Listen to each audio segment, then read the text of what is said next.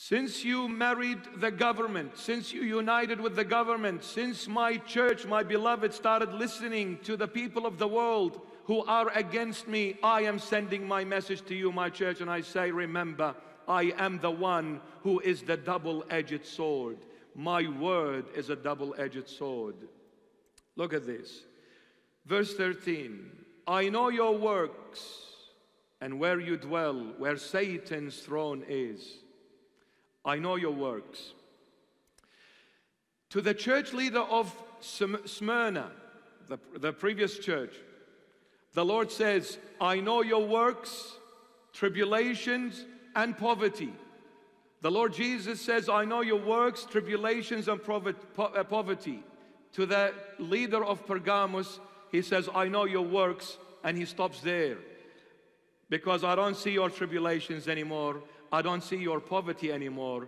Tribulations are gone. The government is now Christian. You guys have united and forgotten about your Christ. So no more tribulations and no more poverty, because you are now rich in the world, with the world.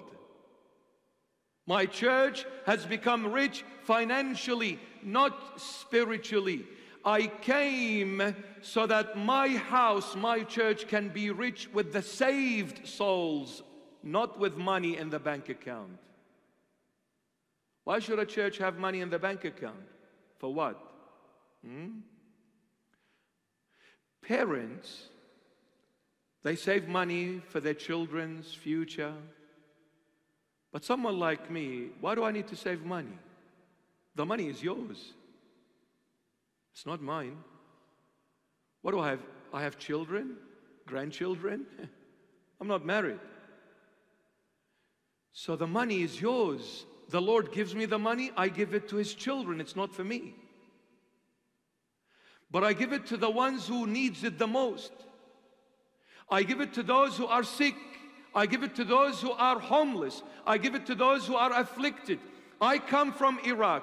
My people have been persecuted. They have been kicked out of their homeland, from Syria, from Lebanon, from Jordan. A lot of you are from the Middle East, from Africa, regardless who the person is, what their race, color, and religion is. Jesus told me to love everyone and reach out to everyone.